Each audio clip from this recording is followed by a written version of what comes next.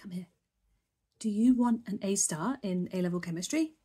I mean, who doesn't? Who doesn't? Actually, I would like one because I only got an A because they didn't have A stars when I took A-levels because I'm that old.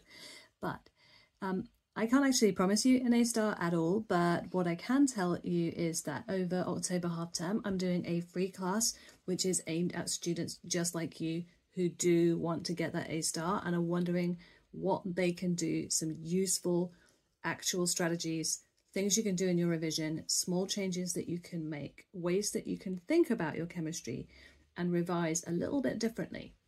So I'm going to share the secrets, not really secrets, but basically what I have observed A star and top A grade students doing over the last 20 years. There are lots of things that I have in common that you could take on and maybe get the A star, but also maybe be pushing towards that A that you need for medicine or for whatever course that you are trying to get into at university. It's free to sign up. You can also catch it on the recording. It's at 3 p.m. on Tuesday 28th. Make sure that you check the link in order to get your place in the free class.